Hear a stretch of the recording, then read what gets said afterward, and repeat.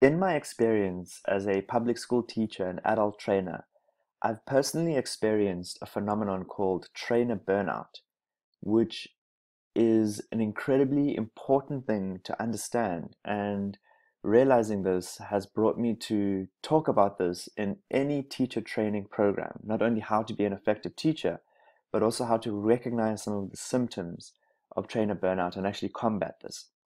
So the first thing is, what is trainer burnout? Trainer burnout is a state of physical, emotional, or mental exhaustion combined with doubts about your competence and value of your work. In working with young professionals in the teaching profession, they often get burnt out because of the multiple demands that they experience, and this leads them to actually leaving the profession. And so what I want to do is talk a little bit about the three main causes and how we can actually combat this. So first things first, the three key causes from the literature talks about dysfunctional work environments, lack of control, and lack of social support. So as trainers, when we talk about dysfunction, we talk about an environment that doesn't allow stability in the sense that the trainer is able to effectively work with the participants to reach the outcomes that they are requested to do. This can come from management, this can come from the context of the environment.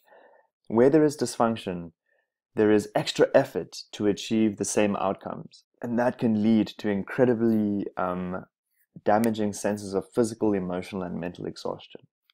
When we talk about a lack of control, often trainers are not the decision makers. Often the administrators are the decision makers. And they often decide how many resources are being allocated to the training, who is trained, and how the training is going to be conducted.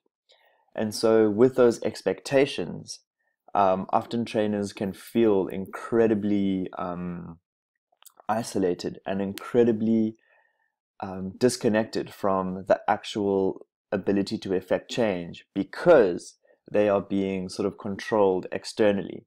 And often trainers know, because they're on the ground, what the participants need, but that is not necessarily what the administrators see as a priority. And that lack of control can cause a lot of emotional exhaustion. And that emotional and mental exhaustion can be exacerbated by a lack of social support.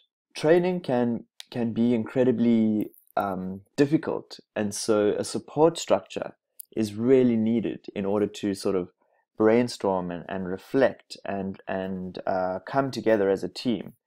Training can be very isolating, and this can cause incredible physical, emotional, and mental exhaustion.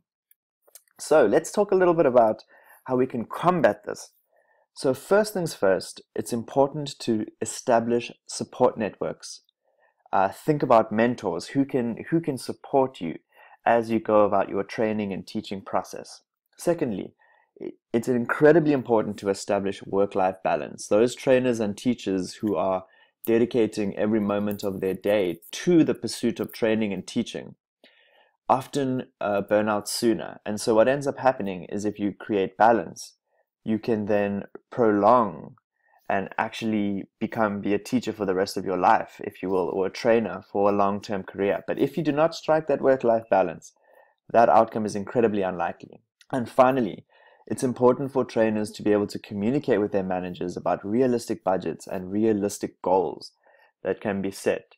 And these expectations can actually really help set the framework for the training and really help set some really strong stability in the training process, which can lead to better outcomes.